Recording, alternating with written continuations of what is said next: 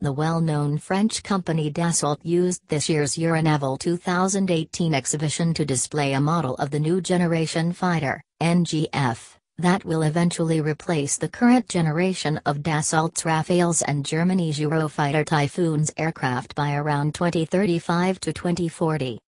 The Dassault's next-generation aircraft has no tail fin and a swept W-shaped wing design and incorporates highly advanced stealth technologies and integration with information systems. The new aircraft will have tricycle-type landing gear for runway takeoff and landing. The air vehicle is expected will be adapted to contemporary air threats and exploiting the potential of artificial intelligence. It is likely that the new fighter jet project is developing as part of Europe's Future Air Combat System, FCAS, and will eventually replace the current generation of Eurofighter and Rafale fighter aircraft by around 2035 to 2040.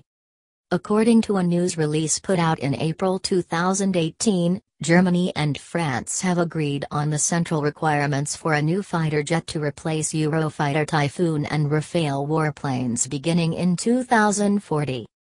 The CEO of Dassault Aviation, Eric Trappier, early said the Airbus and Dassault decided to team up to ensure that Europe retains control over its future weapons systems. Airbus and Dassault said it was important for France and Germany to launch an initial joint study this year so they could get demonstrators of the technology done for 2025. Trappier said the fighter jet would not be a copy of the US F-35 fighter, but would be more ambitious.